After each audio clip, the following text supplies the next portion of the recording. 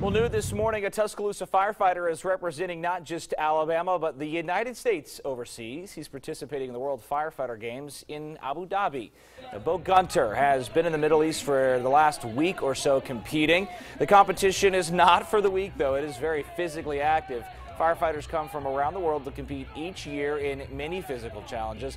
For Bo, though, he knows that this is a once-in-a-lifetime opportunity. To have a chance to come, it's been a trip of a lifetime, and I'm getting to wear the colors of our great United States of America, and representing our city of Tuscaloosa and great state of Alabama and the United States over here.